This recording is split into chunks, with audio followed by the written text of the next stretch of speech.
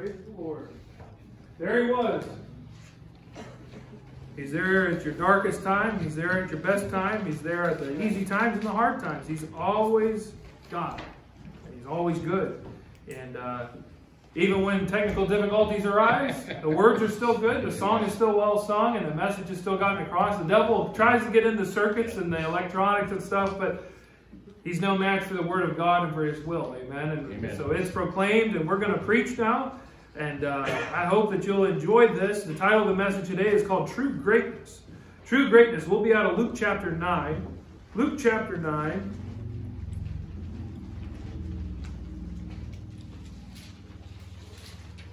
Luke chapter 9.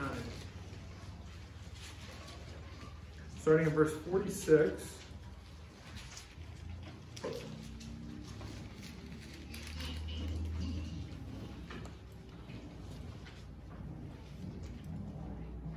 And there's a few times during the Gospels that the disciples were, of all things, worried about who was going to be the greatest. There was 12 of them, and of course, like you get any group of guys together, and they're going to start bickering and arguing and challenging and wondering on who's the best. And there's just some kind of a drive, certainly speaking as a man, of wanting to compete. I'm at the point now where I can't even really golf with my dad or my brother without it having to be some kind of an unnecessary competition. It's like, all right, well, let's see who's got, and they'll remind you of the score after every hole. And like, well, it looks like you're down 2 now, or something like. You guys, my dad's retired, and my brother, he got his shift change at General Motors, which is great for him. And let's just say they have multiple days where they can go out and hit the links. This was my 4th outing for the year, and so I'm not what you'd call mid-season form yet by any means. But they don't care. They said if you're going to take the course, then you are in for the beating. So trying to make a late comeback didn't work. But there's a thing about competition and always wanting to be the greatest and the best. And to a degree, that's not a bad thing. I think pushing yourself to be the best that you can be in anything you do in life is a good thing. I don't think we should ever be complacent, and in most places in our life, certainly our faith. We should always be hungry to get closer to God. I think we should get hungry to be a better servant to one another. I think we should learn how to love better, certainly one another. All these things, and we can always push ourselves because we do want to be the best that we can be, but not for our own accolades, not to present ourselves as something, because we are nothing. If our best is a filthy rag, then let's just keep it at that. But we want to glorify how good God is. Right? We want people to see Christ in us. That's what being a Christian is all about, is being Christ-like. But here are the fellas, the 12 disciples, and they're perceiving among themselves. It says in verse 46, it says, then there arose a reasoning among them, which of them should be greatest. And it says, Jesus, perceiving the thought of their heart, took a child and set him by him. Now, so Jesus sees into the thoughts and the hearts of man. And we've been talking about that on Thursday night with Jesus being seen by John with eyes that are flame of fire, which are a sign of the purity of Christ's sight, and that he can see right through everything. You can't trick God. You can't hide behind God or hide anything from God. He sees everything in its purest form as it is meant to be seen. You can't trick God. So he knew what they were reasoning about. He could see right into what they were thinking, what they were feeling. And it says in verse 48, after he brought the child before him, he says, and said unto them, excuse me, whosoever shall receive this child in my name, receiveth me.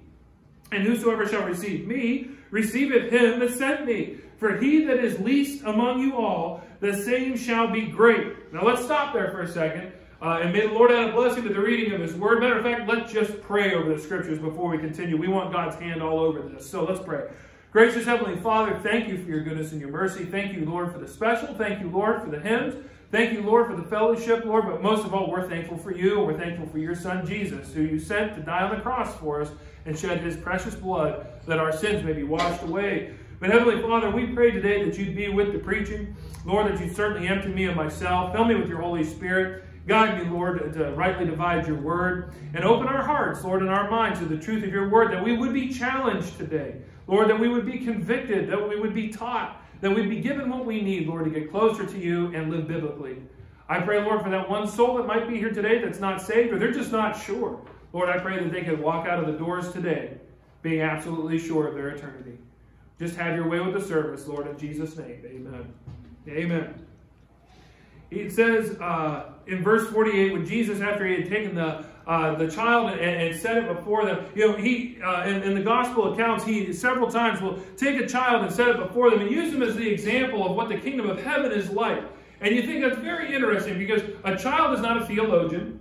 A child is not in the middle of the greatest Bible college in the land and has all the facts and everything in their mind and can quote every single scripture at the drop of a hat. Although they were trained certainly in the Word of God, certainly in the Old Testament, the Torah. They knew it from a young age. They were taught throughout their youth. However, he uses them as a child in general and says, whoever receives that child also receives me, and whoever receives Christ receives the Father. But it starts by receiving the child. No man is going to look at a child and say, oh, this child is the greatest person walking the face of the earth. That kid can't lift as much as me. That kid can't preach like me. That kid can't do this, can't do that. That's just a kid. But nevertheless, that's what Jesus uses as an example of who will be great. Why? Because in our eyes as adult, children are the least. Because they're smallest, they're youngest, they don't know what we know. All these different things. And Jesus is saying, that's the point. Because in the kingdom of heaven, this little child will be greatest, because that who is least here will be greatest there. The apostles are thinking to themselves, well, we got to do many wonderful, great works in order to be the greatest. Who's going to sit on Christ's right hand? Who's going to sit next to him? That's what James and John, their mother, wanted us to know. Will my sons be sitting there? You're asking for quite a bit there to be wanting to sit next to Christ. And of course, they end up getting the nickname the Sons of Thunder. But what we think is true greatness is not what God thinks is true and says what true greatness is. It isn't about how many works you can do. It isn't about what how busy you are in the church. It isn't about how many tracts you hand out. It isn't about how much scripture you can memorize, but rather, are you willing to be humble and submit before God, to put everybody and everything first before you, and to put Christ before you, and take the back seat and let all things work as God would allow them. One thing that we try and teach the kids, because it's something that my parents taught me, especially at a church dinner, with being Baptist, we are no strangers to it.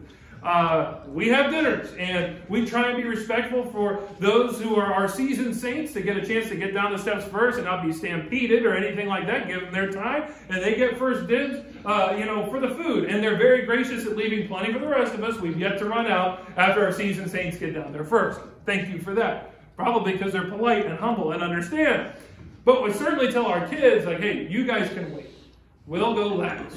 You sit, you wait, you'll get fed, don't worry about it. If we run out, we'll get you something. But we want to make sure that everybody else gets a chance to eat and do that first. Because that's the point. We want to be servants to people. As Christians, it should be our goal and our mission, among other things, is to be able to serve one another. Now, I got to get first in line. There's pot roast down there. There's fried chicken. Yeah, I know, I can smell it. And I try, not to use my nose too much on dinner days, because I don't want to be tempted out of cutting the preaching short. And I know you don't want that either. You're saying, preach on, preacher. We got crock pots plugged in. That's not happened, actually. But it probably never will. But that's the temptation of flesh. We won't get into it. We talk about greatness. You think about greatness, all right? In your mind, you have what greatness is. If you like sports, you probably have, the greatest team you've ever seen. You know the greatest player you've ever seen. If you like, you look at companies, like, this is the greatest company there ever was. They created these inventions. That was the greatest things in sliced bread. Has there ever really been a better thing than sliced bread? I don't know. It's a pretty good invention. Who would have thought? What's the greatest food? If I were to say, what's the greatest way to have a steak? You'd get rare, medium, hopefully not a well done, but if so, I'm guessing you're an A1 fan too. I don't know how you can eat a well done steak. But you all have in your minds what is the greatest and what greatness is. And just like the Lord and how he does it, is he takes what we think we know as greatness, and he shows us a greatness we would have never considered. See, humility is far beyond us and what we would naturally consider. Humility is something that comes along as a discipline that we get from reading the Word of God. It's something we have to remember to do. And it is something that the Lord certainly helps us with, but there are certainly more humble Christians than others. There are ones that are willing to have humility. There are ones that are more than willing to put others well before themselves, before they even think about what they need or what they want. And you think about Jesus, the King of Kings, the Lord of Lords, who came to the earth as a servant, as the Lamb of God, to be the sacrifice for our sins, and how much he did for other people. When he's the King of Kings, we all should have been at his feet when he was walking this earth. Everybody should have made sure he should have never had to walk on this little filthy ground. but he went out there seeking to serve and set an example for you and I. He washed the disciples' feet, didn't he? Well, they did the Lord's Supper, he washed their feet, and what did Peter say? Oh, you're not going to wash my feet. He said, Peter, if you won't let me wash your feet, then you can have no part of me. You've missed everything what I've come down here to teach you and show you. And he said, well, then not my feet only, Lord, but also my head, my toe, all the way down, head to toe, right? Clean me all up. But he said he didn't have need of that because he was already in belief and he was already cleansed from the blood of Christ, and certainly in salvation. I've heard many times when it talks about, look, I've been to churches that do feet washings. And I should say it right, feet washings. It tends to be a little bit more southern. And I've heard people say, I would never wash somebody else's feet. That's disgusting. But Jesus did it. Now, what will you say to that? Now, it wasn't an ordinance given. Like, when Margie gave her testimony for membership last week, and she talked about, and she rightly biblically said the two ordinances given to the church were baptism by full immersion and by administering the Lord's Supper. Those are the two ordinances that were given to the church to do. Foot washing was not one of them. But church dinners weren't one of them either. We do that. Everybody likes a dinner. People like to do outings. We like to do a lot of different things. But you think about the humility of foot washing. Yeah, it's not something anybody would say, oh, I'm first in line for that one. Yeah, let me get at everyone's feet. No, people usually don't say that. But the example of humility is right in our very face. Using a child, you ever been shown up by somebody? Maybe somebody who was younger and things, you thought you could do it, and then somebody comes along and just shows you up. Imagine being there as the apostles and the miracles you've already seen and things the Lord has allowed you to take part in. Just miraculous things that people couldn't do, certainly without God. But he says, oh, you want to be the greatest? And he's like, hey, send that kid up here. Here you go. This is how you be great. Imagine the head scratcher that would have been for these guys. You called us, Lord. We're your apostles. You've used us to do this and to do that. All these mighty works. You're telling me that a kid is greater than us? Yes. Now, I want you to see this next part because the scripture changes gears real quick thanks to John. Look at verse 49. Jesus had just said this. Now, listen, I know sometimes in scripture it's like there's some time that passes. You're in another period of time. A week passes, a day, whatever it may be. The very next verse, which shows no passage of time, and Jesus just teaches them this. It says, and John answered and said, Master, we saw one casting out devils in thy name, and we forbade him because he followeth not with us. And Jesus said unto him, forbid him not, for he that is not against us is for us. Let's look at a couple of things here with that, because number one, you'd think after Jesus gave you something like this, you'd chew on it for a little bit. How can this be? What is the Lord trying to teach me here, having a child up here and saying, this is the greatest? This doesn't really make a lot of sense. I need to process this, and you should. That doesn't make a lot of logical sense to me. Instead, John jumps. He just like, let's just change the subject here. Let's jump into this, and he says, what about this guy we saw casting out devils in thy name, and we forbade him? Probably thinking he was going to get, a pat on the back from the Lord, like, oh, now that's what I'm talking about. That's great. You stopped this guy because he wasn't with us. Is that we told him he didn't follow with us. Jesus, again, he just turns it around on him, doesn't he? Excuse me, and he says, Jesus said unto him, forbid him not. For he that is not against us is for us. Oh, how Christians could benefit from Jesus' words right there. This morning I dropped Nikki off at the church so she could come in and start her process. And my low fuel light came on just as I pulled in. I said, I'm just going to run down into Orwell. I'm going to get some gas real quick, and I'll be right back. So I went down to Orwell, and there's a little Shell station there at the corner of 322 and 45.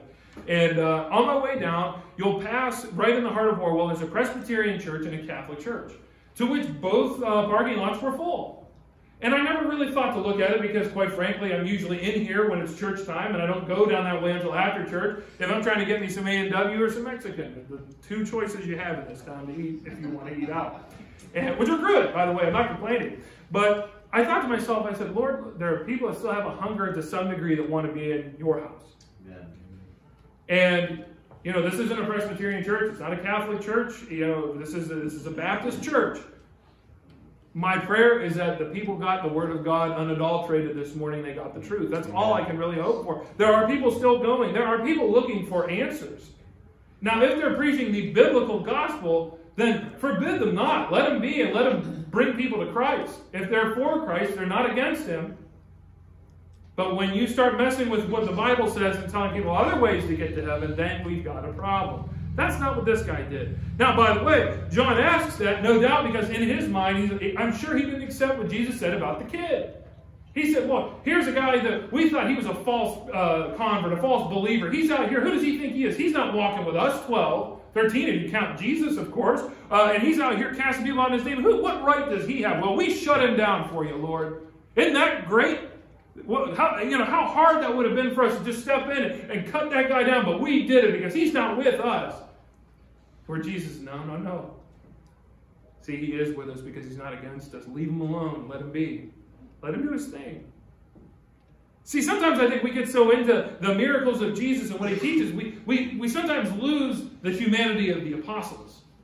How would you feel if you stood up there, you were called by Christ to follow him and be part of his ministry, and you say, hey, that's the Son of God, man, we're following the Messiah. And then he's like, no, you gotta be like a kid. If you can receive a kid in his ways, the way he is, you can receive me. And when you can receive me, then you receive the Father. It can be mind-boggling. And to show you they still haven't gotten it yet, reading on a little bit further. Verse 51 says, and it came to pass when the time was come that he should be received up. He steadfastly set his face to go to Jerusalem, and sent messengers before his face, and they went and entered into a village of the Samaritans to make ready for him. And they did not receive him, because his face was as though he would go to Jerusalem. And when his disciples James and John saw this, they said, Lord, wilt thou that we command fire to come down from heaven and consume them, even as Elias did? Let's stop there for a second. That'd be great, huh? You want to talk about true greatness? Imagine calling down fire because they wouldn't accept our Lord, so we're going to burn them all up. You think, what a thing. Look, we read throughout the Old Testament when God showed up and pronounced judgment on folks, and fire did rain down, and all these different things. What a sight to behold, to know that God is God in heaven, and he does this. So they're thinking, we're really going to show the Lord how great we are because we know the Scriptures. We know you can do that. We believe you can do that. We're going to call this down because you're with us. We have faith that through your power, these people can be absolutely burned up because they have rejected you and wouldn't let you in. Now, it's interesting, too, because when I look at the verse, what is it, 53? When it says, because his face was as though he would go to Jerusalem, obviously he had in his mind he's going to Jerusalem, that the fulfillment of time is coming upon him. But also remember that Jesus, in his earthly life, was a Jew. Also understand that he was talking about Samaria, going into Samaria. The Samaritans did not like the Jews. So by taking one look at him, if his face was as if he would go to Jerusalem, that was the Jews' city, so they can tell he's Jewish. They probably didn't want him there on that basis alone. Today we would call it racism. I'm sure you've all heard of it. But nevertheless, in verse 55, he turned and rebuked them and said, ye know not what manner of spirit you are. For the Son of Man is not come to destroy men's lives, but to save them. And they went to another village. They just moved on. You know how many people won't move on because of their pride, their grudges, their ego, and all those things? This is Jesus, the Son of God, who, if anybody could have killed them on the spot, could it not have been the Lord? He came to save them. He didn't come to kill them. See, John 3:17 tells us all about that, doesn't it? We know John 3:16, but John 3:17, he didn't come to condemn the world. He came to save it.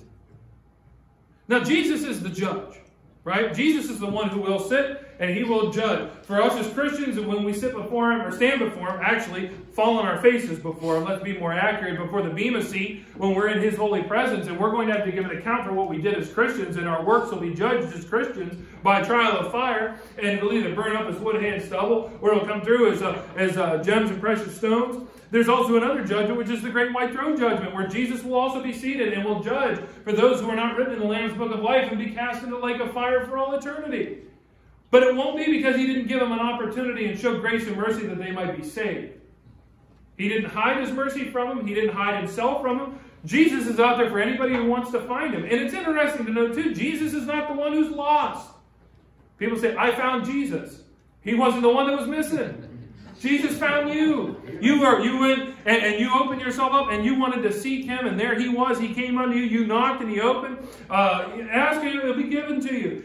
Jesus is not one trying to play a spiritual hide-and-seek game with mankind. He wants you to accept him. He wants you to know him. And that's why he sends witnesses out there. That's why it's so vital that you and I are telling folks about him. Introduce him. Tell them about how good he is. But that's not what James and John wanted to do. They wanted to nuke these guys and get them out. How dare they treat you like this, Lord?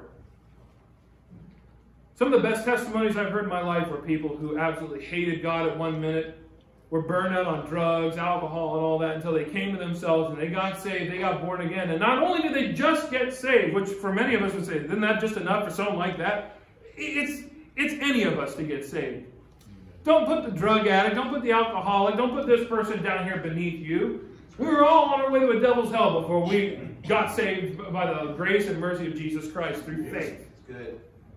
So don't look down at anybody else, but rather have compassion and grace, and don't give up on prayer. Some people you may have to pray your whole life for before they finally get saved. Well, were you really upset that you wasted that air on those extra prayers, or was it not worth it in eternity's sake? Keep praying. We can't save anybody anyways. Let's be honest about it. We want the Lord to. We're making a petition for people. We talked a little bit about that in Sunday school. In our prayer life, we must be doing more than just asking the Lord for stuff for us. Think about what could be greater than taking your enemies down by calling fire down from heaven? See, they were confused with what true greatness was. Jesus in his meekness, in his love, and his mercy, his grace, that's true greatness. His humility, that's true greatness. Anything that goes against the way of the world and the ways of sin, the ways of man, that's where you're going to find true greatness, because that's where you'll find godliness. And God's ways, his godliness, that is what greatness truly is. How in the world do you forgive somebody who hates you by every way that they live? Even for their very words, would use your name as a cuss word and go out and live as if there is no God or there is no eternity in things, but God in his infinite mercy and his grace and his love that he shows towards mankind, he still loves us, because you know why? He loved us before we loved him. Yeah. He loved us first. He loved you when you hated him. He loved you when you didn't think twice about him. He loved you when you weren't faithful to him. He loves you unconditionally, because he died for the whole world's sake. That's why it's such a pity, it's such a heartbreaker that the way is so narrow. Straight, I'm fine with. It should be a straight gate. But narrow is sad. You know, in hunting, you typically want to find the game trail that's a little bit more wide and a little bit more trodden down, because especially if you are limited on your hunting time, you want somewhere where you're pretty sure something's going to show up you can shoot. You don't want the one when there's barely a few blades of grass bent down and like, okay, something's been here, but this isn't a high route of traffic. You want to go somewhere where you give yourself, it's a broader way. It's like, okay, this is where the travel's at. But that's not the way it is getting into heaven. That's why we don't follow man. That's why we don't follow what everybody else is doing, the newest trend. And oh my goodness, the trends are everywhere in the church and things like that. Folks, you'd be better off just stick to the Bible. Amen. Just stick to the Word of God and seek his face. And when I say seek his face, I think of Daniel. Daniel, I believe it was chapter 6 in Daniel, where the other presidents, they call him, they were getting mad about Daniel because he still served his God. So what they go and run and tell, was it King Nebuchadnezzar, I believe, if I'm getting my Babylonian kings right, and gets him to sign the decree. Anybody who gives any kind of oblation or respect to another god that's not me, they'll be thrown in the lion's den. Daniel was in there in that meeting. He held rank in the Babylonian government. What did he do? He immediately went home. He put his face towards Jerusalem, opened his window. He didn't hide, and he just knelt down. He prayed 3 times a day. Did he do it to make a political statement? Did he do it so people would be like, oh man, I'll be an influencer here. Everybody's going to look at me and think I'm so awesome. And he did it because he was truly seeking his living God's face and seeking his counsel and praying to him, because God was more important to him than his earthly life. It was more important to him than a Babylonian kingdom. It was more important to him what other people would think. He's going to seek the living God and find his wisdom. No matter what the world says or what anybody else says, I'm going to do what's right. I got to speak to my God. He made 3 times a day. How many of us at times where we just get so busy, the best prayer we can say is, Lord, thanks for this food, amen. And we just go on about our day. probably just about all been there. I'm not asking for a show of hands, but fortunately for you, the camera's pointed this way, so no one would know at home. I think it's very honest when we're in the house of God and under the conviction of preaching that we are honest before God, because this is a time where, using His Word, He begins to sift us and He begins to search us and know our reins and our hearts. And I'm thankful that we have a God that's merciful to show us our flaws, that we may repent of them and get right so we can get close. He's like, listen, we can't have the relationship that I want to have with you until you get this dealt with. So here's your problem. You need to repent and turn back to me. Let's walk close together again. When I take a walk with my wife, I don't tell her, like, hey, spread out. Go over there on the other side of the road, and I'll meet you when we get back at home. Let's have a nice romantic walk. That's not how we do it.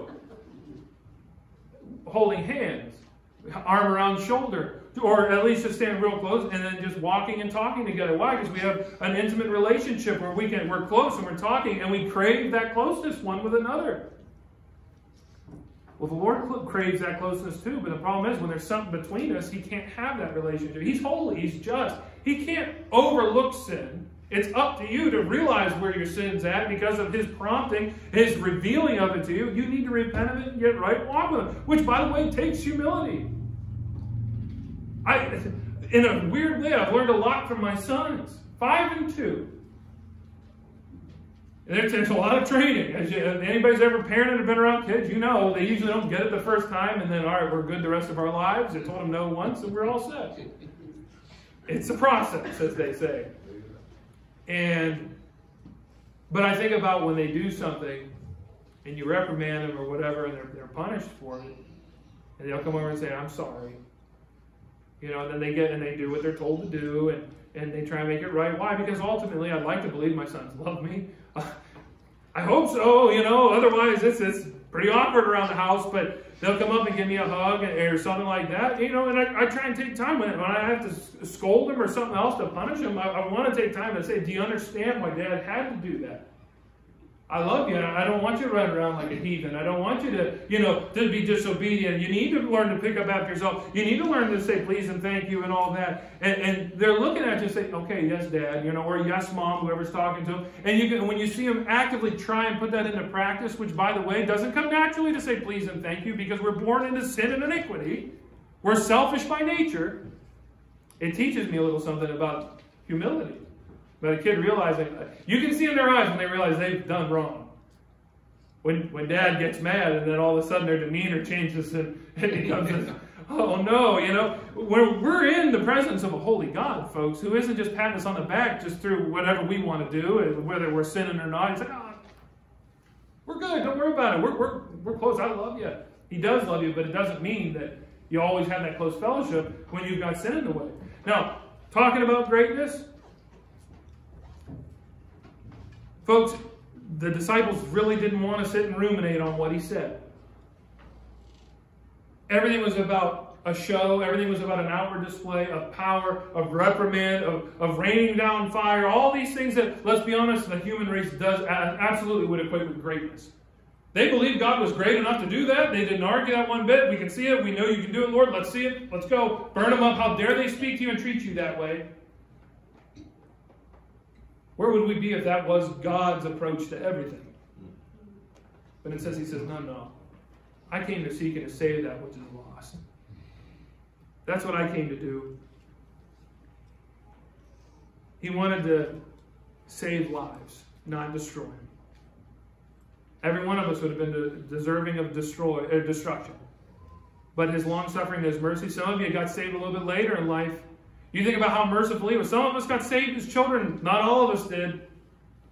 And you think about what He allowed you to live through and how He let you live. And He just continued to put air in your body and let you get up a day after day. Because He knew there was going to come a time where you were going to get another opportunity. There was a time where He was going to encounter you. And you were going to be met with a choice. I'm either going to accept this Lord who loves me so much and took my place on a cross. Or I'm going to reject Him and go to hell. But He was gracious enough to give you that opportunity.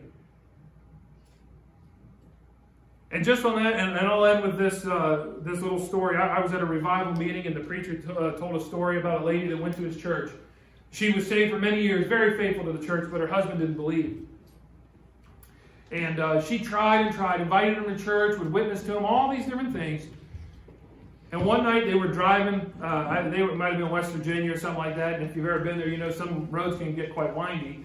And they happened to turn on the radio, and there was a preacher preaching on the radio. And he was driving, he turned it up, and he was listening. And the whole time, the wife said, I just kept praying, Lord, please, reach him, let him get saved. It got down to the end of the message, and the preacher said on the radio, now, if you're driving wherever you are, would you be willing to stop? Would you accept Christ as your Savior? Would you get saved today? And she said her husband just sat there for a minute. And he gritted his teeth. He said, I will not. And he turned the radio off. They went around the corner just after he turned the radio off, flipped the truck, and he died right then and there. She survived. He died. And he's in hell today. And I say that because I say, look how gracious God was. And is.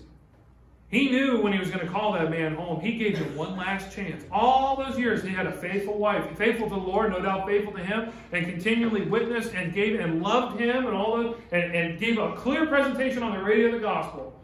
And to make the choice that I will not, and turned it off, and he sealed his fate.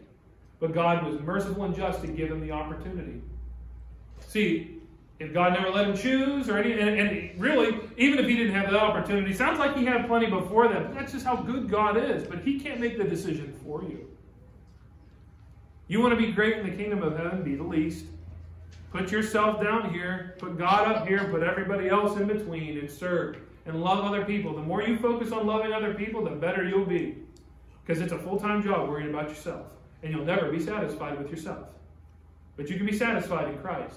And you can be satisfied serving other people and putting them before you. And Jesus said that's what true greatness is. Let's stand to our feet. We'll bow our heads in a word of prayer.